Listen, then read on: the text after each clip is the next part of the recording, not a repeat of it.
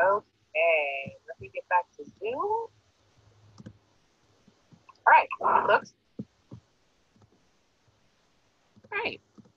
So good morning, everybody. Thank you so much for joining us on with Dr. Carissa Wickens from University of Florida. Today, our topic is going to be manure management, especially on equine operations. And we're just going to take a little bit of time to go through some of her PowerPoint, and then we're going to open it up to questions. So if any of you have specific questions as we go through it, you can either send them to me via Zoom chat or through the Facebook Live. So Dr. Wickens, take it away. All right, thank you very much, Dr. Walker. It's great to be with you all today. Just a brief, little bit more background. I have an extension outreach appointment with the University of Florida in the Department of Animal Sciences, and manure management and a little bit more broadly, best management practices for equine facilities, particularly here in Florida, has been a huge educational need and definitely an area that we've been pretty focused in, both from a state specialist perspective, but a lot of our county faculty, county agents are working in this area just to try to help you all, you know, as you're managing, especially if you have smaller acreage properties and managing horses on small acreage, figuring out what to do with our manure is certainly a challenge. So we'll go through some of this, and then yes, definitely a chance hopefully for some discussion and some Q&A. I will mention this again at the end, but I did just want to bring up through the LSU Ag Center, the website, you guys in Cooperative Extension also have a really nice series of equine best management practices related to water quality protection, educational documents. So there is kind of a plethora, like a series, if you will, of manure management, pasture management, talks a little bit about just the importance of water quality protection. You know, why do we care about this? Why does it matter? And what can the equine industry, our sector, do to help mitigate some of those water quality concerns or impairments? So I'll reference that again when we get to the end, but you guys definitely have a great resource repository there for LSU on this topic, which is fantastic. So we will go ahead and get started here. Oh, I am trying to advance my slides here, and we are having a... There we go. All right. So in today's topic, we're going to discuss the whys and hows of composting as at least one method of manure management on site. There's certainly some other things that I'm sure that you guys are familiar with and that we also do here on Florida Equine Operations. We don't have to just compost manure, but the focus of today will be this as one potential option for you on your farm. But we're going to talk about some of the advantages of composting in particular, why we like to use this method for manure management. And we'll give you some tips, how to talk about some strategies, and give you some resources to get you started. So I know most of us as horse folks, you know, we want to spend a majority of our time just working with our horses, riding, enjoying their company, grooming, working with our kids and our families on our farm.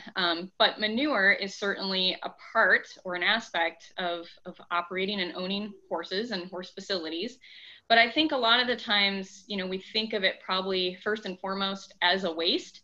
We may not think of it any differently, but I will certainly challenge you guys throughout this talk today to maybe look at this a little differently if you aren't already.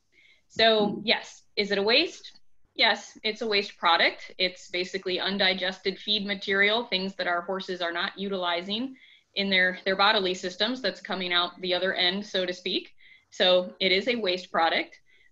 Is it a nuisance? It can be a nuisance, certainly if it's not managed properly, and we'll talk a little bit about that.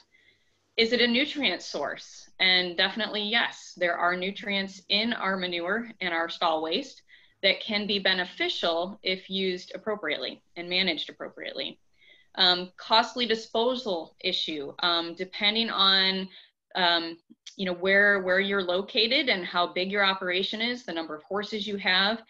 If you can't manage it effectively on your property, then potentially in some cases you're actually expending money. There is a cost associated with having it disposed of. So hauled off your property, for example, for some of our folks here in Florida, that can cost anywhere from $180 up to $250 a month to have a roll-off dumpster and have a company come and haul your manure away. So it is a disposal method, but it can be quite costly.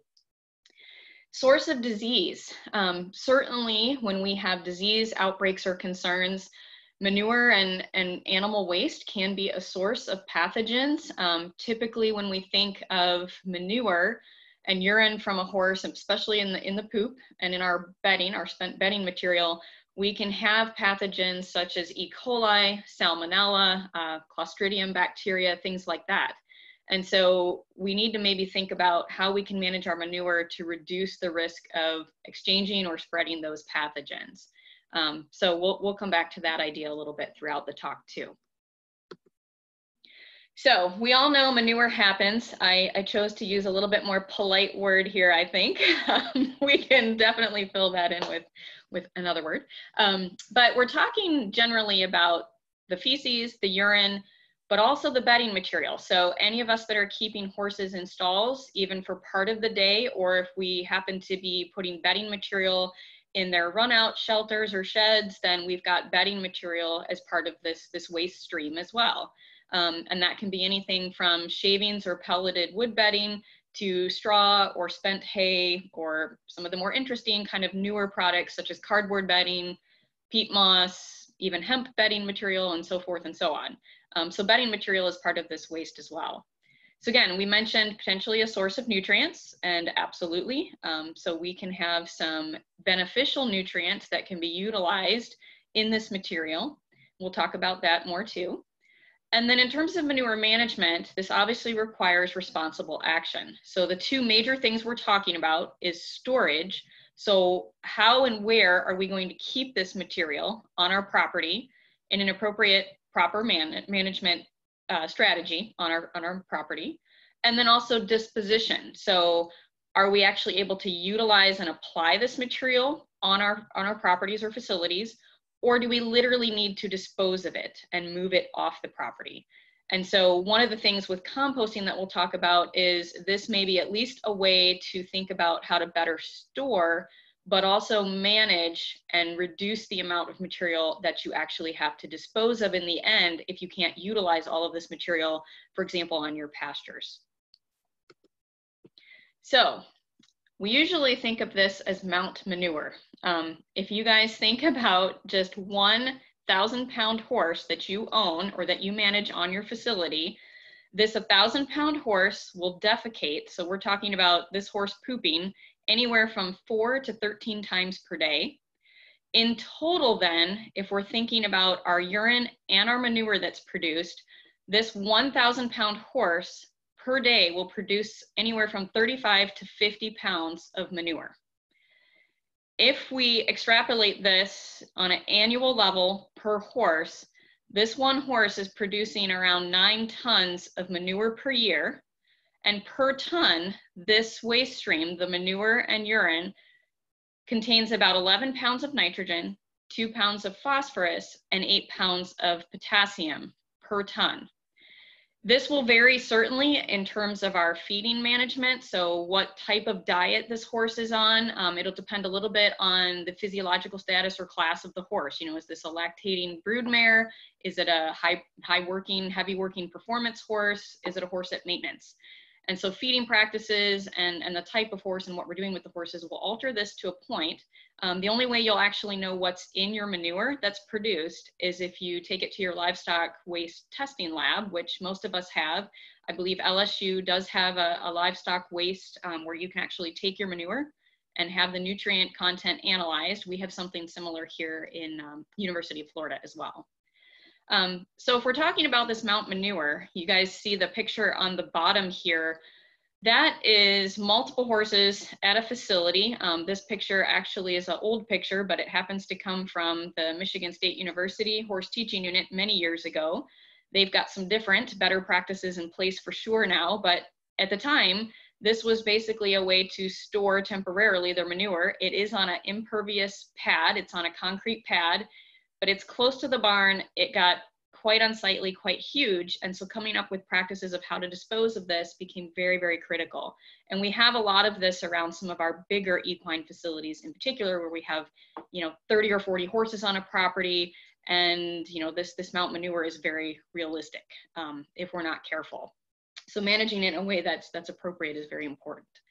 We're talking about 2.4 cubic feet per day that's produced when we also account for bedding material. So again, if we have shavings or straw that we're stripping with the waste, with the manure and the urine from a stall, we're actually getting this cubic feet produced per day from this horse.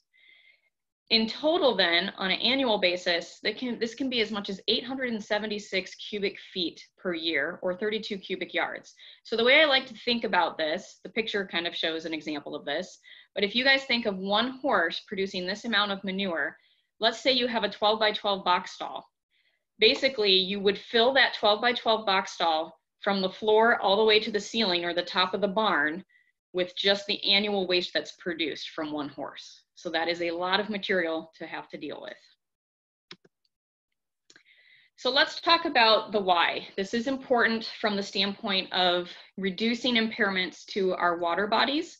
If we're protecting water quality, what we're trying to do, what the ultimate goal is to prevent or at least reduce the nutrient loading that we have to ground and surface waters.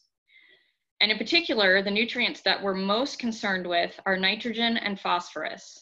And particularly when we think about nitrogen, we're very concerned about nitrate levels. Nitrate is not only a potential human risk in terms of drinking water if we have too much nitrate in that water source, but also in terms of surface bodies of water. If we have too much nitrogen going into these water systems, we can end up with harmful algae blooms. These pictures here, the top picture is actually from Jacobs Point in Benton, Louisiana. The bottom picture is Red Bayou in Gilliam, Louisiana. And this is an example of these harmful algae or blue-green algae blooms. Ultimately, what this can do is, if we think about these water bodies being important for fishing and swimming and recreation, certainly that's going to have a negative impact on those recreational activities, but also in terms of the overall health of the ecosystem. So if we get these harmful algae blooms, we're reducing dissolved oxygen in these waterways, and so we can have fish kills, and we can have a lot of negative environmental impacts. So proper management of manure plays a very important role. And this doesn't mean that, equine industry sectors or horse facilities, we're not the only contributors. Certainly other sectors of the agricultural industries, as well as lawn and turf grass parts of our economy and of our agricultural systems. There's a lot of other what we call non-point source discharge of these nutrients. But as horse owners, we can certainly do our part to help mitigate this and to be good stewards of the land. So that's where our role comes in. So composting manure, why compost? There's some real benefits here. The first being a production of a more homogeneous material. So if you guys look at the material in this bin here, it's harder and harder to distinguish with composting individual road apples and large particle sizes of bedding. So we get this much better mixture of this homogeneous material that ultimately then is much easier to spread and to manage. So whether we're temporarily storing this material, disposing of it off-site, or land applying it, we get this much nicer, easy to spread material. It's usually drier, and again, the particle size is smaller, so we're not smothering or covering our pasture grasses. We're actually able to use this to our benefit when we land apply. It may, in some cases, even have marketability value. We know that compost with the organic matter, the organic material that's in compost, we can actually have this be a very beneficial soil amendment.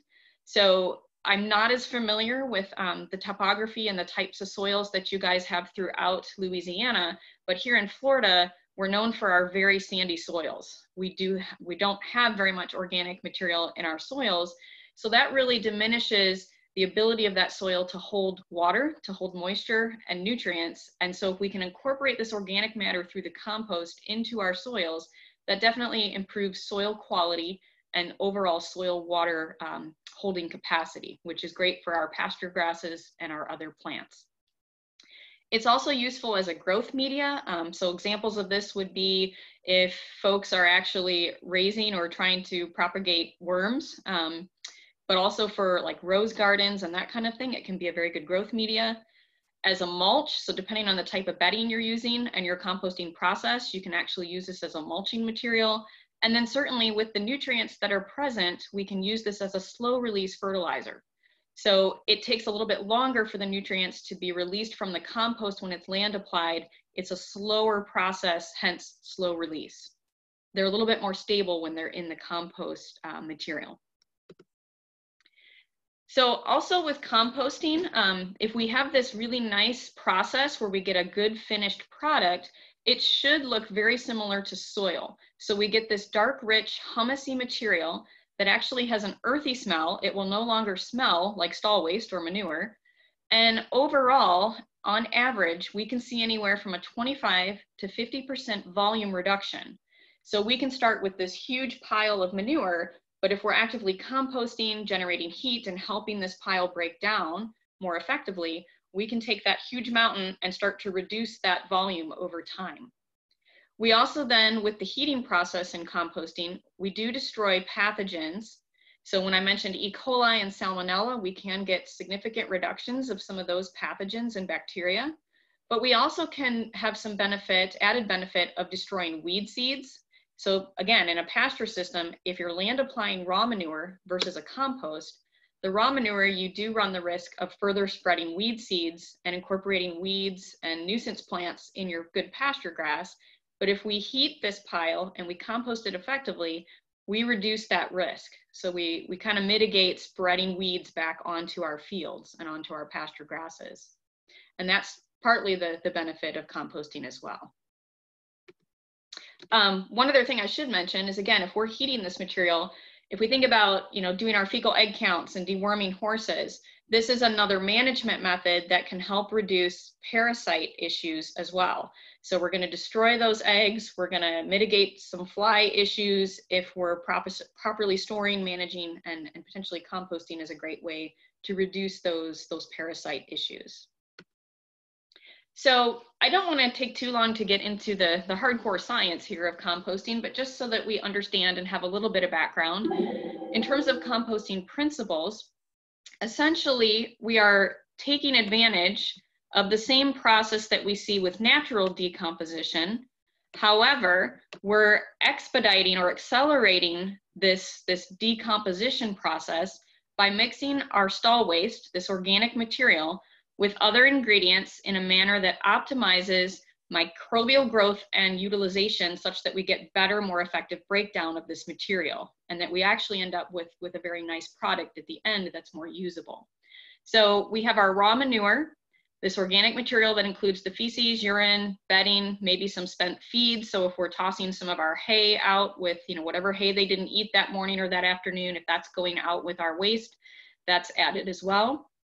And then, of course, in a natural environment, in a system, we've got soil, water, and then these natural microorganisms or microflora that are in the soil and present in the material that are going to help break it down. We get some generation of water and heat in the composting process. We will get some release or generation of gases. We do see ammonia, carbon dioxide, some methane, and nitrous oxide through this process. But ultimately what we're doing is we're taking this process and we're getting this nice uniform mixture on what we call this humus or humified organic matter, mineral matter and microorganisms, and that's helping to reduce the overall mass and water content of this product or material. So again, at the end, we should get this nice soil rich looking material that we can utilize.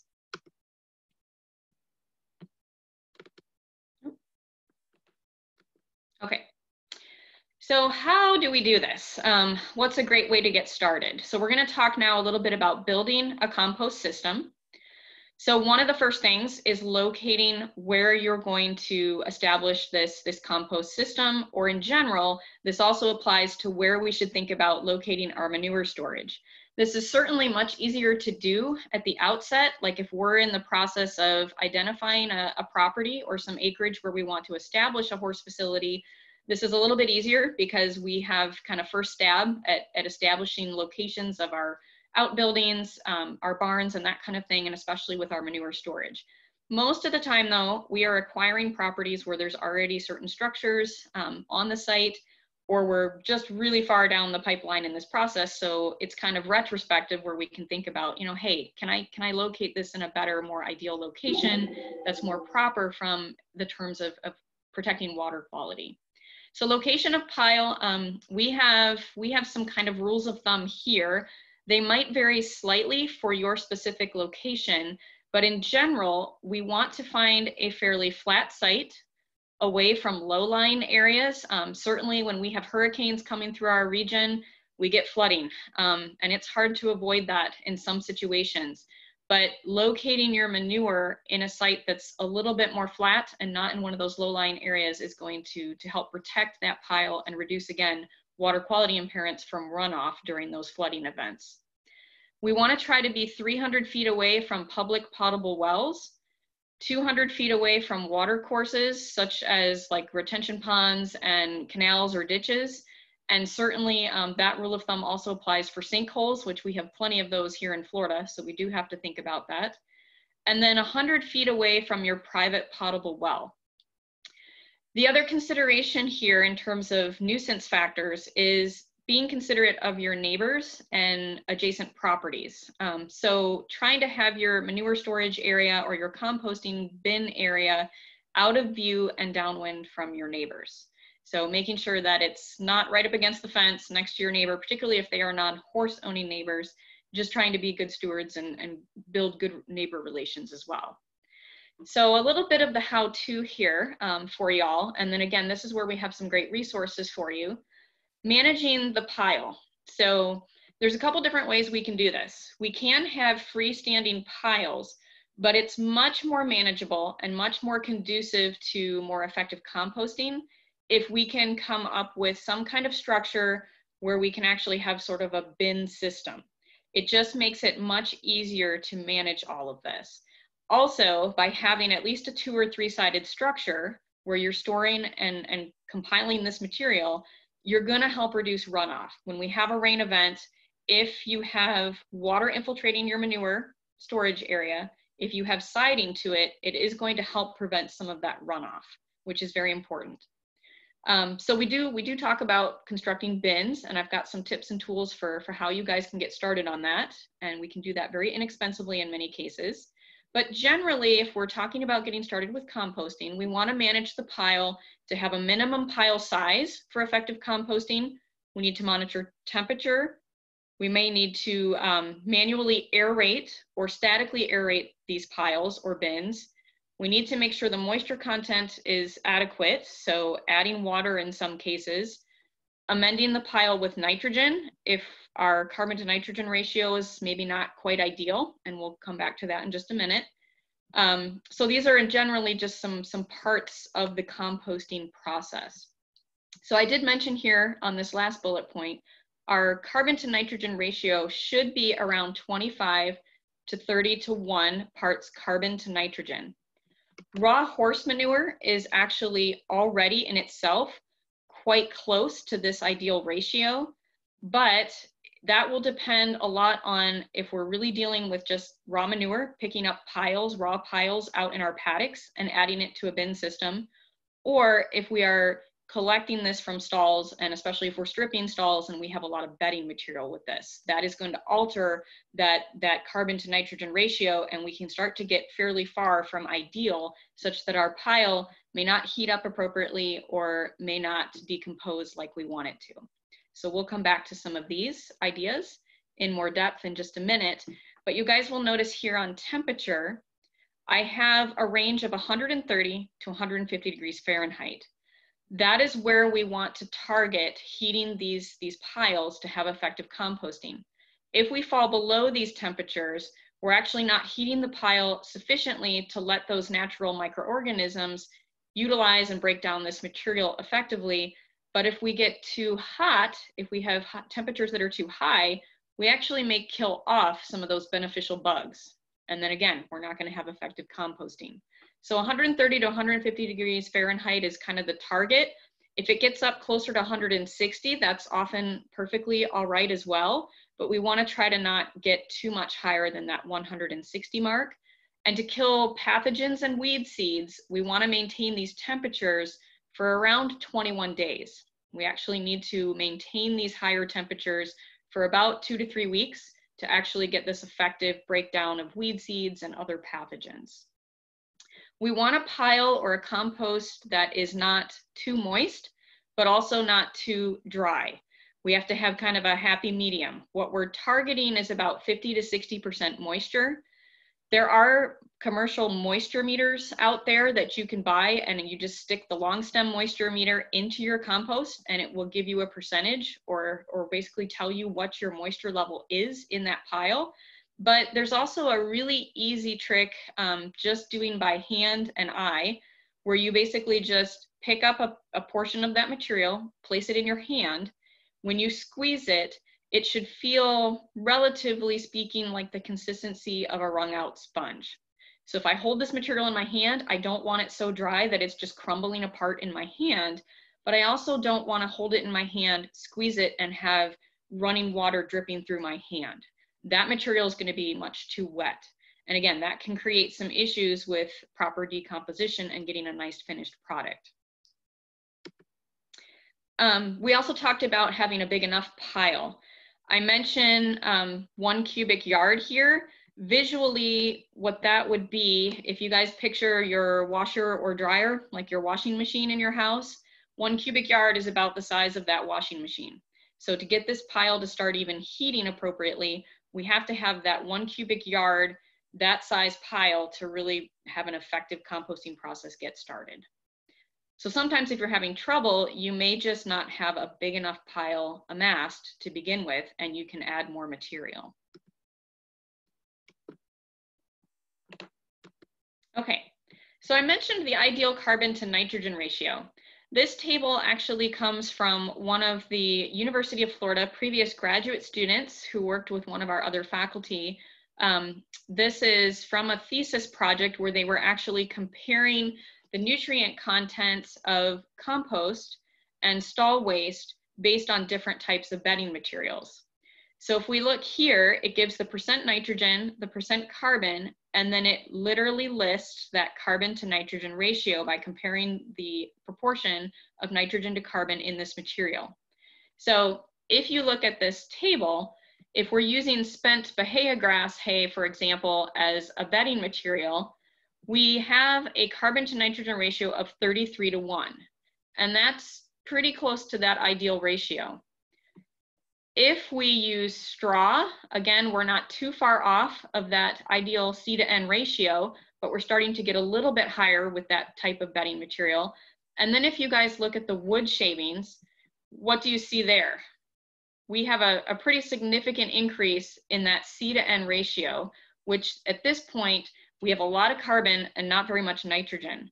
So a lot of the times with wood shavings, it's going to take a longer process, or we're going to have to amend this material with nitrogen somehow to help establish that more ideal or closer to ideal ratio to help this process, because we have very, very high carbon content in that wood bedding. So just something to keep in mind in terms of the type of bedding that you're using.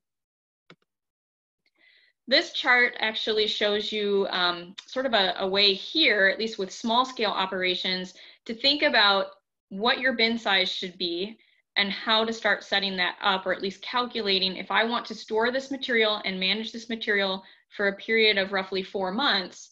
It takes about 3 to 4 months for this material to completely decompose and compost and be land applicable in terms of being ready as a finished humusy product. So having enough storage space or management space for about 4 months is where we start. We consider the number of horses that we have. So this basically is giving you an example with a 2-horse property or 2-horse operation. We look at the volume of manure and bedding generated each day. So again, we're using that estimate of 2 cubic feet per horse per day times our 2 horses to get the total cubic feet that is produced on our farm per day. And then if we want that 4 months or 120 days of storage capacity, we're going to take our amount of manure generated each day, multiply by the number of days storage that we're looking to have. That gives us our total cubic feet in terms of storage capacity that we need. Then if we want to have a 2-bin system, we're going to have 2 separate bins. We can then look at the size of each bin. So my 480 cubic feet divided by 2 bins tells me what size each bin should be. And so this worked out in this 2-bin compost system to have 2 bins that are 8 by 8 by 4 feet. The 2 bins allows you to start putting fresh material in one bin, and then eventually you can either add that material, pick it up, aerate it, turn it, and move it to the second bin, and then start fresh again in your first bin. Or as the decomposition process is happening, as you're managing your compost, you can use the second bin for fresh material and just keep managing the existing material in bin number 1. So there's a couple different options for how you can utilize a 2 or a 3-bin system, but it gives you a little bit more storage capacity, gives you a little bit more room to actually manage this material and play with this. So here are some very good examples of some different types of 2 or 3-bin systems that have been established on some of the farms locally here in Florida. And some of these are a little bit more sophisticated, maybe a little bit more expensive. But the one that's pictured in the photo on the left, this is a good example in terms of location. So considering where your setbacks are, you know, those 200, 300, 100 feet setbacks from private wells and water courses or sinkholes, taking that in consideration. But then you guys can see here, this is very much located right behind the barn. So for ease of access, ease of use, as people are cleaning out the stalls at this barn, they just go around the corner and dump this in their compost bin system.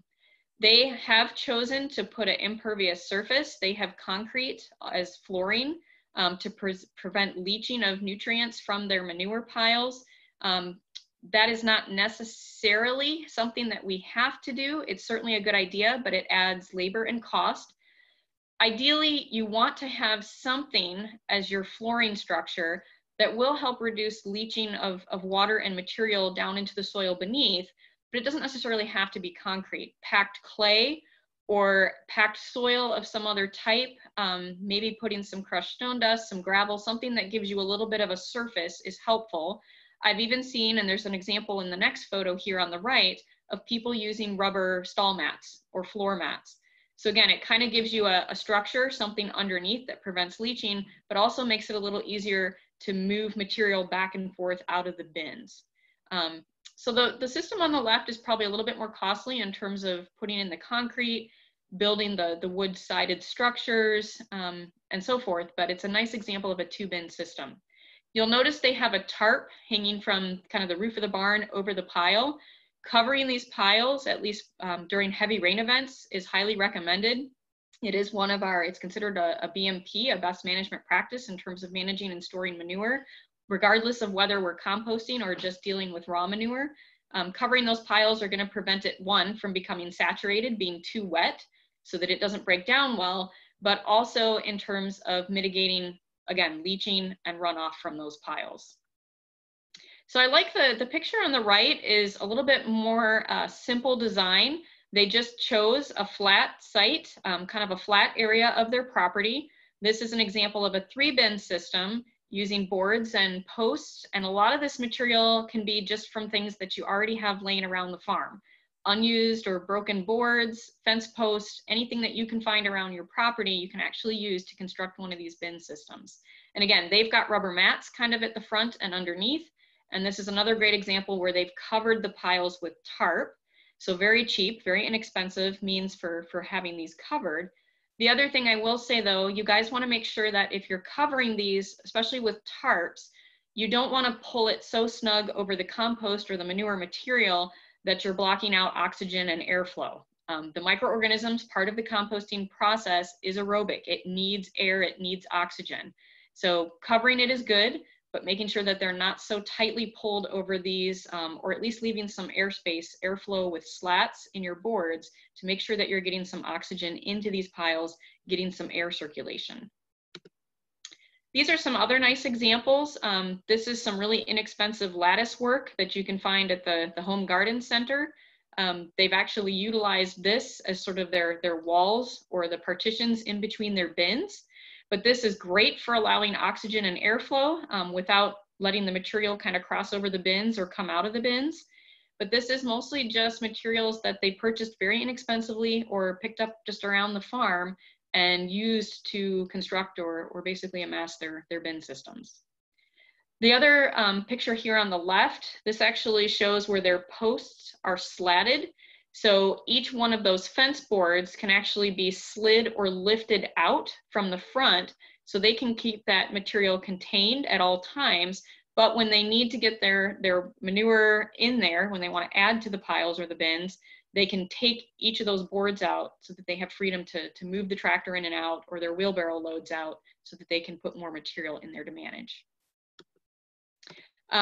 This picture on the right also is a nice example. It shows bin 1, 2, and 3. In bin 1, this is sort of our fresh, newly collected material. The bin number 2, or the central bin, has some stuff that's kind of cooked already, has been decomposing.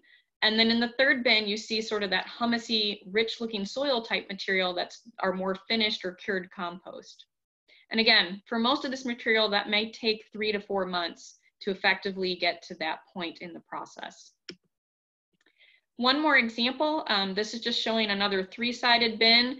This bin system cost the property owner, this horse owner, about $1,200 to build. They actually did just go to Lowe's or Home Depot and pick up new lumber, and they built their own design and constructed it based on that bin size calculation that I showed you. And then they use this 3 bins to basically, they pick up their paddocks every day, and then part of the year their horses are in stalls part of the day, mostly during the summer months. They have some horses with insect bite hypersensitivity, so they like to keep them in stalls with fans on them during the daytime hours, just to keep some of the bugs off of them.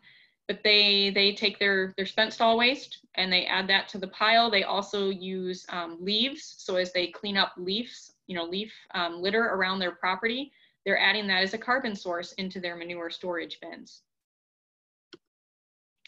This is a really cool example. This is a great way if you want to reduce your time and labor in composting. This is what we call an adapted O2 compost system. So this is an older couple that has 2 horses on small acreage.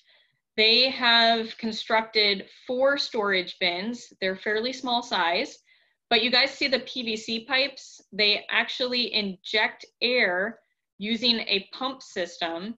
And so they never have to turn this material. They never physically put their pitchfork or their front end loader in these bins.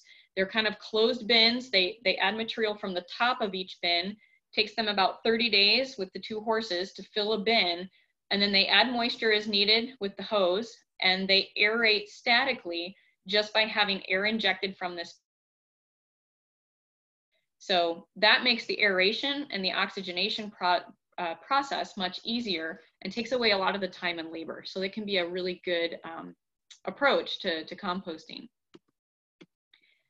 Troubleshooting compost is a huge part of this. As much as there's some science behind composting and manure management, there's also an art to it. It takes some practice and some ingenuity, and sometimes getting started means that you may have a few frustrations.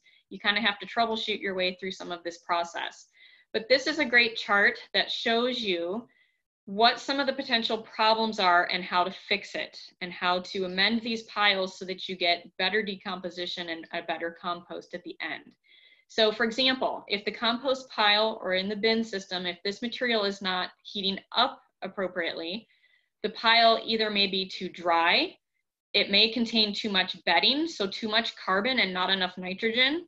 The pile may also, on the flip side, be just too saturated, too wet, and it's staying cool and it's not heating appropriately. The pile may also be too small, so making sure that you have enough material to get you started. So adding water, adding commercial fertilizer or another nitrogen source to your pile might be needed, especially if you're using a lot of wood bedding material. Adding more bulking materials and covering, as I mentioned, with a tarp to keep it from getting saturated from rain, and building bigger piles. So those are kind of all the solutions to some of those problems. One of the things that works really well, I know a lot of our horse folks, a lot of us are getting more interested in having backyard birds. So if you have poultry at home, poultry litter, the poultry waste that you have, that is fairly high in nitrogen. There's a much higher nitrogen profile in poultry litter compared to horse manure. So adding some of that backyard poultry litter to your horse manure can be a great way to amend nitrogen fairly naturally. And it'll also help you decompose and get rid of some of your poultry litter if you're cleaning out your coops or your poultry house.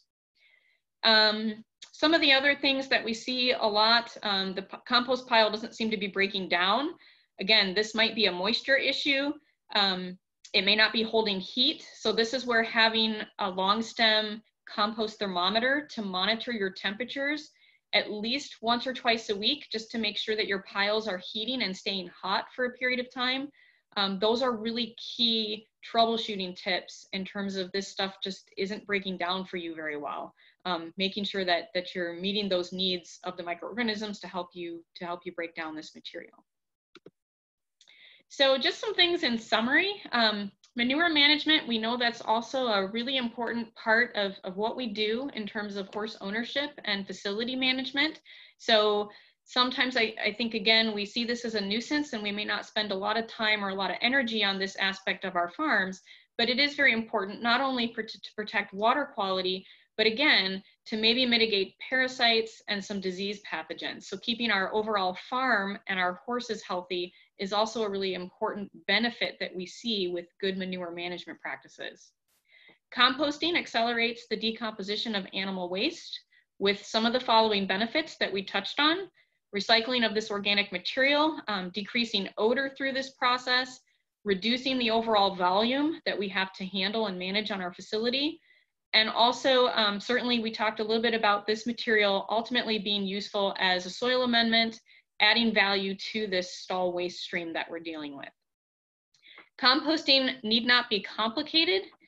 Customizing a composting system to your specific situation and property to help you get started is key. So not being overzealous in the design or trying to be too intricate with this, but maybe just starting small and simple, just to kind of play around with this and see if this is something that can be beneficial for you in terms of managing your manure. Monitoring the piles is really important, and then making adjustments to improve the process. And that's where those troubleshooting tips can be very helpful.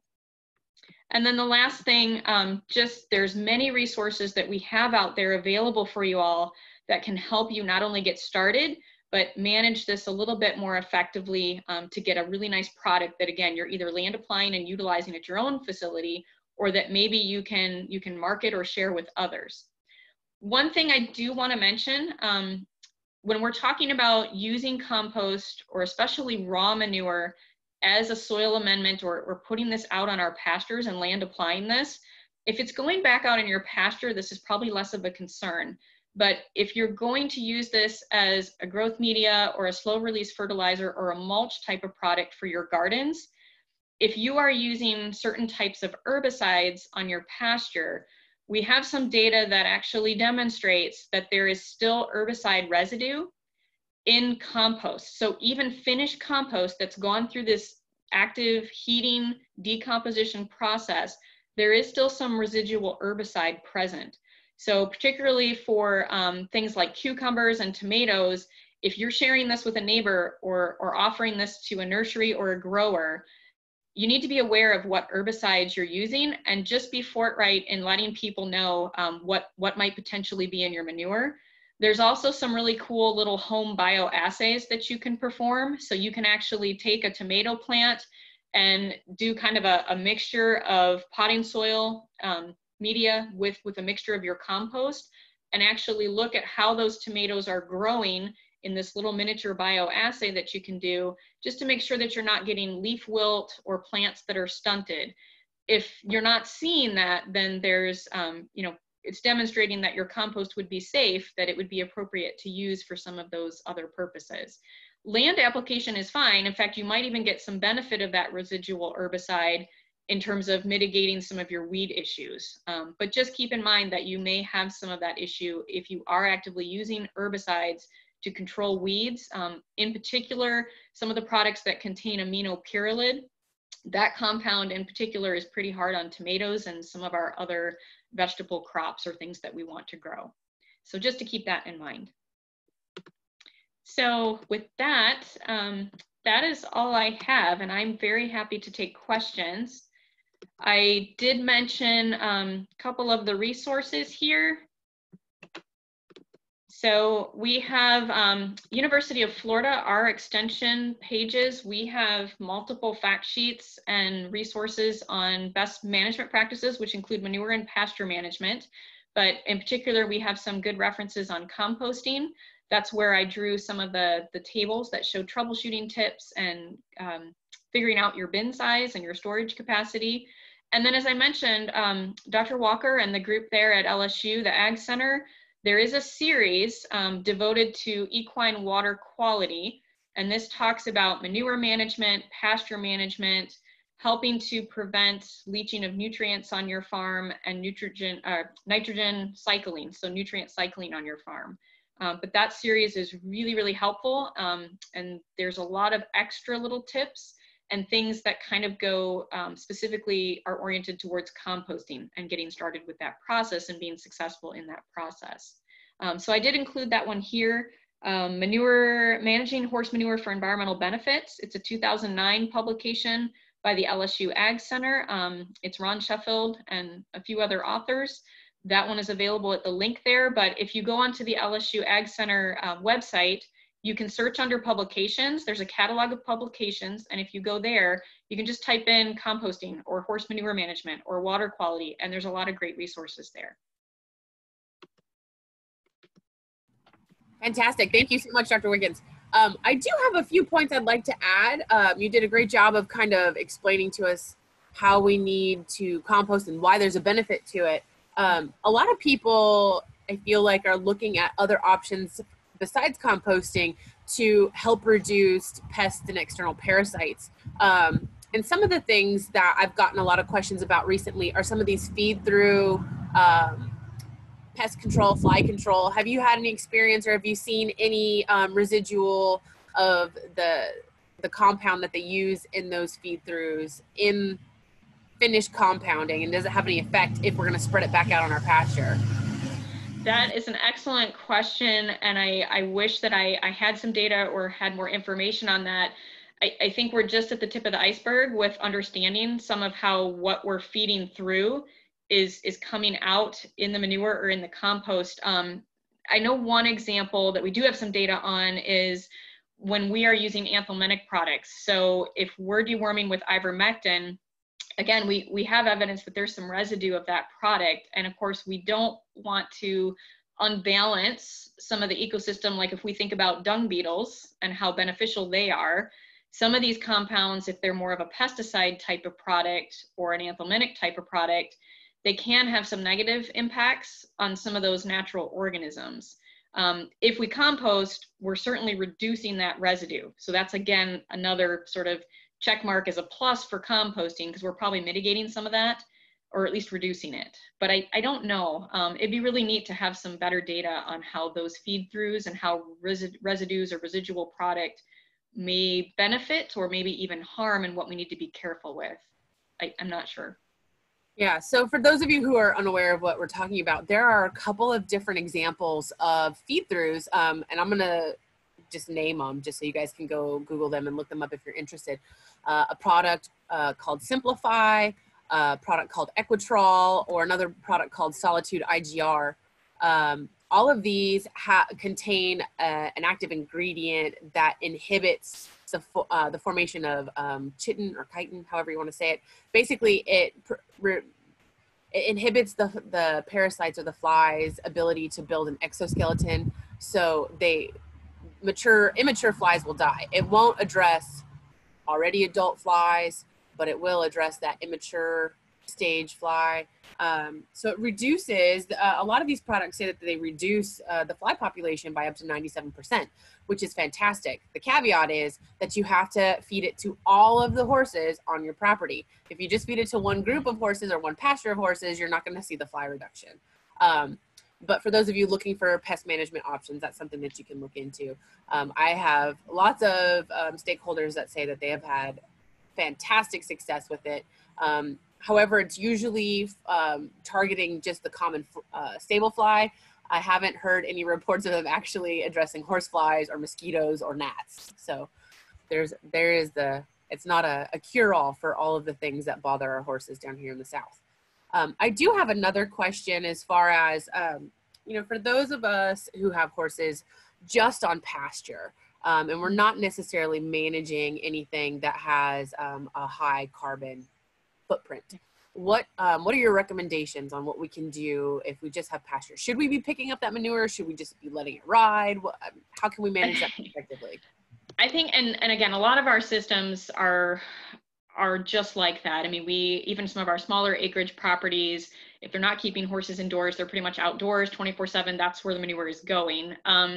When people have had time, especially if it is very small acreage, they are doing the best they can to at least pick up every few days, maybe a few times during the week. Probably the easier thing for most of us to do that we talk about a lot is, breaking up those piles, chain harrowing, spreading that manure. You're at least spreading those nutrients out. One thing I will say though, probably for our region, for the Southeast, it makes a lot of sense, especially with our really hot summers, to take advantage of that, do that during the summer months, because when you spread out those piles, that heat and that sunshine is going to help kill parasites, so that again, you're not spreading it and then giving horses access to that. Our sort of winter months where it's moist and the humidity is still high, but it's kind of cooler weather, that's probably not the ideal time to take advantage of that method, just for some other reasons. But chain harrowing, breaking it up is probably the best if you don't have a lot of time to go out and pick up piles. But that's where, again, if you have a composting system, it's kind of nice, because if you have a method of removing some of those piles, you're reducing that load on the pasture, but then you're able to incorporate that into the system, and that's how you're just adding mostly just nitrogen and not bedding material.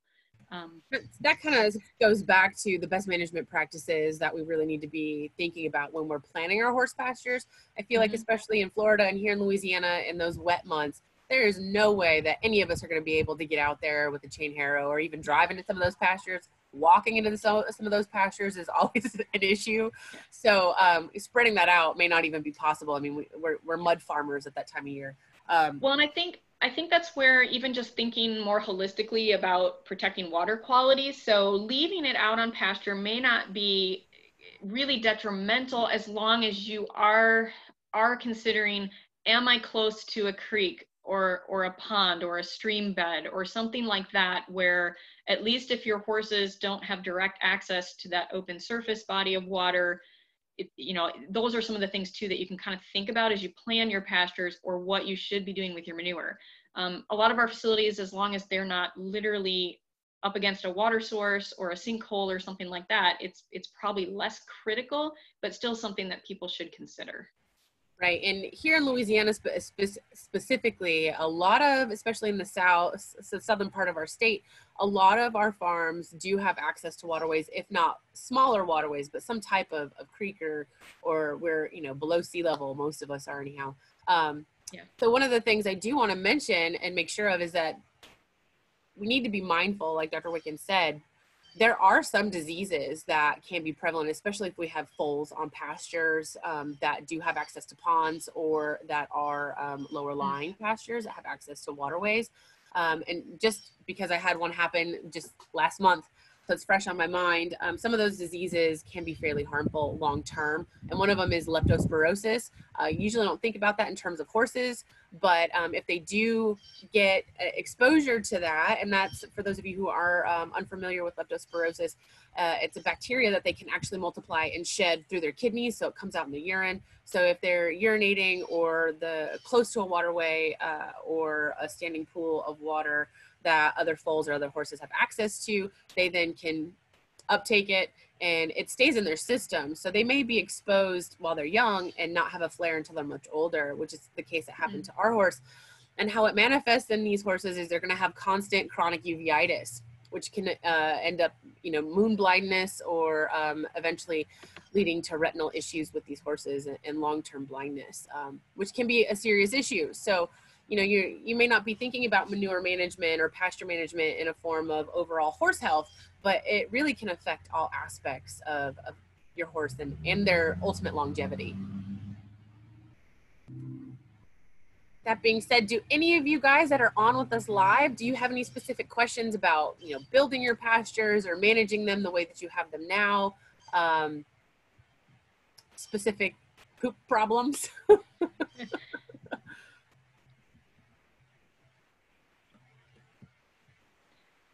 Dr. Walker, I was going to say too, you mentioned the feed-through products. I think sometimes too, and I think when we think about other ways to deal with or manage external parasites, especially flies, you know, I get a lot of questions about the fly predators and how those work and if those are beneficial. But that is certainly, when we think about our manure storage areas or where we're placing our manure and managing that manure, that can actually be a great place to kind of distribute or spread those fly predators, because that's going to be kind of that concentrated material that flies like to lay in and nest and lay eggs in. So again, if we're composting and you're taking that outer crust and you're turning it to the center of the pile where it can heat, you're going to kind of, you know, destroy and kill some of those larvae, certainly, but the fly predators can be a benefit too. I have heard, my understanding though, is it maybe takes a couple years for those to really establish and to use them over a period of time to see a lot of positive impact. If you just do it one season, you may not see the results. You may have to try those for a while, but certainly putting those strategically around some of your heavy manure pad areas on the farm or by your manure storage can be beneficial. Yeah, and I can speak to that. We use those pretty frequently. And some of the tips that I've learned over the years is A, you got to keep your chickens up if you have chickens. If you're going to put them on the ground, got to keep your chickens up. B, sometimes it's just so wet down here that you put them on the ground and bad things happen. So the best way, some of the things that we've done on our farm is we'll hang that bag off of a fence post and let them hatch and fly out of the bag and kind of go where they need to go from there. So we have a question from Kelly. She says, when you're using a manure spreader on your pasture, what is the best practice to spreading the manure, and are there things that we need to be careful of? So there's a couple things, and I think our county agents are often really helpful at talking about this and coming out to your property, essentially to kind of just walk your pastures with you and talk about this with you. But they can help you. I think one of the important aspects with your manure spreader is to make sure it's calibrated to the best of your ability. It'll depend on the type of spreader or what type of equipment you have, but making sure that it's not literally spreading too quickly or too heavily. One of the things, especially when we have bedding material in this material, is if you're spreading it, you don't want maybe more than a ½ inch or even a little bit less in terms of layering that on your pasture. Because what happens, particularly if this is raw product and we have a lot of bedding material in it, that carbon, that extra carbon, you're actually going to sequester or pull nitrogen out of your pasture grasses and your soil. The microorganisms need nitrogen, and if there's a lot of carbon there, it's going to sequester some of that and upset that balance. So I would say just make sure you're not spreading it too thick, just having a very thin layer. And then the other thing with spreaders and putting this in terms of land application, well, two things. Again, it would be interesting. You can send for very cheap, you can send this to get analyzed so that you have some idea of what nutrients are in that material. And then you can work with your county agent to conduct a soil test. So you can look at the nutrients in your soils, in your pasture, and then better match that to what you're spreading. That will be probably the best piece of information to help assure that you're not spreading too frequently or too much, that you're matching the nutrients to what the pastures actually need. The other piece of this then is, when are you spreading? So if you think about our region right now, we're starting to get really warm, longer days. We've had some rain. So our pasture grasses, especially if we've got Bermuda or Bahia, some of these warm season grasses, they're really starting to wake up, and they're going to have their peak growing season basically like June through August into September. So that's the time when that pasture grass is actively growing. It needs and it can utilize those nutrients. We probably don't need or want to be spreading this material during the winter months when our warm season grasses are dormant, because it's just sitting there then. They're really not utilizing that source of nutrients. Kelly, I'll say as well, the other thing you need to be mindful of is making sure that you're not spreading it obviously near a pond or a big muddy patch or something like that. You don't want this to be in any kind of standing water, if possible. I know sometimes that's inevitable wherever we are. Does anybody else have any more questions? Or Dr. Wickens, do you have a little soapbox you want to get on and give us a final thought? I mean, again, I just think that, you know, proper manure management and good stewardship of your farm in terms of pastures and manure, I mean, ultimately, yes, you're helping reduce the chance for negative environmental impacts, but moreover, these are just some great opportunities to just improve your overall farm management, um, and really protect the health of yourself and your family, but also your horses. You guys can kind of see how manure management, yeah, we're talking about poop, but that's so interrelated with things like external and internal parasite infestations and control. It has a lot to do with just odor and nuisance types of things on your farm too. So this is all good for good health of the farm. Yeah, I'll mention too that here, especially just to kind of hit home the point that we're not just taking care of our horses' poop problem, right? We're taking care of our entire farm. We're also taking care of the other farms and other agricultural entities around us, especially here in Louisiana. If we have coliform, which coliform bacteria is in raw manure, if we get coliform bacteria into any of our waterways, which lead down to, let's say, oyster beds or shellfish beds, those beds get shut down. And that is a real issue as far as supporting other agricultural entities throughout our state. So we do have a responsibility to take care of our animals and all of the byproducts that they make. Well, I think that's pretty much it. If anybody else has any more questions, I'll give you just a few more seconds. Dr. Wickens, I really appreciate you coming on and sharing with us your successes and the research that y'all have done with composting and, you know, just ways that you can make it easy. And I appreciate everybody else coming on and watching and providing questions. If any of you have any questions after the fact, or if you're watching this after the live event, please don't hesitate to reach out to either of us or to go to those references that Dr. Wickens has listed here in her presentation. You can always reach out to your county agent too. Just because we're not able to come, or your parish agent, just because we're not able to come see you face to face anymore doesn't mean that we're not able to help you out through other methods. So thank y'all, and I hope you guys have a great day. Thank you for the opportunity, you guys. It was good to talk with y'all. All right, I'm going to stop recording.